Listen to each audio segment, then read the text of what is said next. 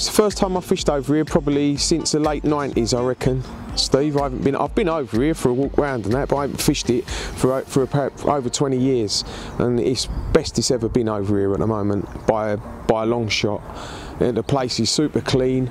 The swims are lovely, you know, the place is really grown up and all, like, you know, the trees and everything around the lake has really matured. The water's really like clear, tap water, which is nice. The fish that we caught last night are absolute beauties, in real good condition. So yeah, I've definitely, it's a good little winter water for me, because it's literally 15 miles from my house. I can, you know, while my boy's at school, I've got to go and pick him up this afternoon from school. I can come down here and do a few hours and get on fish, you know, being a day ticket. So yeah, it's really nice down here. There's some big old fish in the front lake as well. When it warms up in a couple of weeks' time, I'm going to start having a little look round there and have a look over there as well, because there's a couple of really nice looking fish in there that are probably fish that we fished for all those years ago. There's a couple of nice commons in there that I put in there as well at my mum's pond about 20 odd years ago. My mum moved, she had a load of koi and she had two little commons that I'd got out of Wanstead Park that I'd caught with a roach pole. Or someone had caught with a roach pole, and they'd gone in there and they'd grown on in my mum's pond for about 10 years, and they were beautiful little dark commons, and because she was moving we had nowhere to put them. So all the ornamental fish, there was a little lake on Upminster Cemetery, I put all the ornamental fish in there, and the two little commons I brought over and put them in the front lake, because I've had a long association with the front lake, you know. So they're still in there as well, I'm sure.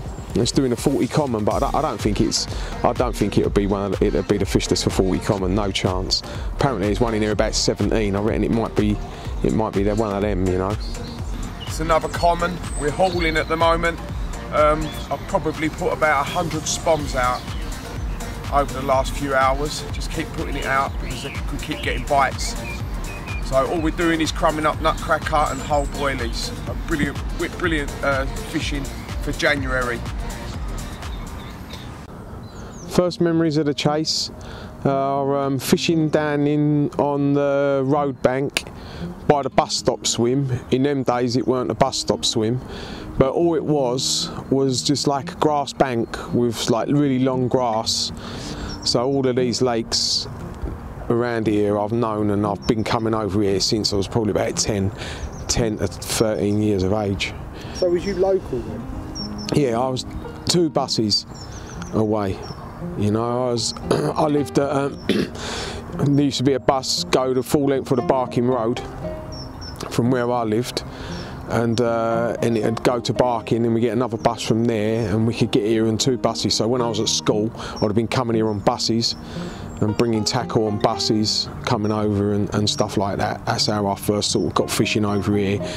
We used to do quite a few like overnighters in the winter on here. We've done a lot of overnighters in the winter, but it was a long time ago, and these lakes in them days, if you got a double, it was a good fish. You know, if you got a double, especially out of here. My first catching fish out of the back lake at the Chase would have been in the early 80s, me, Tony Moore and Danny Gill, and we would have been over here using peanuts. Peanuts were the bait in them days over here, and we'd come over with a bucket of peanuts. You put out 7 or 8 pouchfuls of peanuts, a couple of double peanuts out there, and it was when we first started using the hair rigs, sort of really early 80s, and we were catching loads of little carp out of here, up to about £10. 10, 11 pound, you know, but average about 6 or 7 pound, but you could catch 3 or 4 in a day. What was your sort of go-to bait? When I first fished the front lake, I was making milk protein baits. The first fish I would have caught out the front lake would have been on milk proteins. That's what we used to make and fish with over there. I remember one year we baited it up with maize. Maize, this is my early 80s, we baited it with maize, the front lake, me and Perry Moncur. And when we got round to fishing it at the start of the season, we fished boilies over the top of maize. But you know, then in the late 80s, we started fishing with fish meals on there. We took the fish meals over there and done a few sessions, and I think we had the lake record. Tony caught the lake record. It was a low 20 then. You know, so we were fishing on there really early days with fish mills, piling them in, and in them days was hardly any trees over there. So it was different lakes. You could walk along the bank, flick it in, and walk along and fish further up, and that's what we used to do, stuff like that. So we used to fish in close, but walk it along the bank and just drop it in. You know, so your disturbance in your swim wouldn't affect where you were fishing. And the front lake in them days, you know, was just starting to get 20-pounders, and this would have been late 80s. And me, you know, Tony Moore, Andy McTavish, who used to fish with us up at Longfield, we used to come down here. We used to drive all the way from Longfield down here and do an overnighter. And in them days, we used to call it the floodlit, because on the road bank on the front lake, we used to just set up in the dark because you had the street lights, so you could tie your rigs under the street lights. You could pretty much cast and see your lead land under the street lights on the front lake. So we used to call it the floodlit lake, and we caught some beautiful 20s out of there that winter.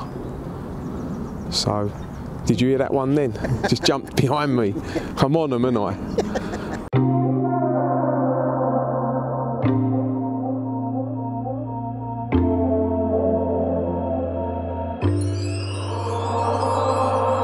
Come on now, come on, won't you come with me? Time to let it go and be free.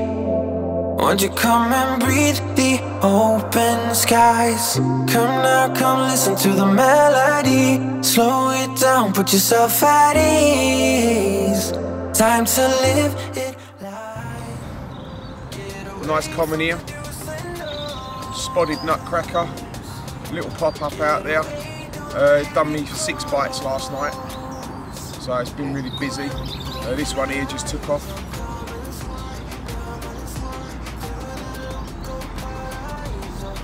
Lovely dark carp. Come and swim through the local paraiso, under the lazy evening sun.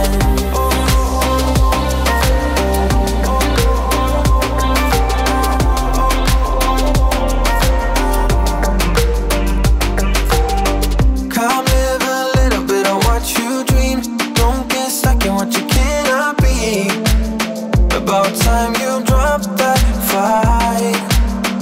When the heat be rising, we still gliding. Nothing's gonna change. The back lake of the Chase, always been known for a commons lake. This is my first ever mirror out of the back lake Chase.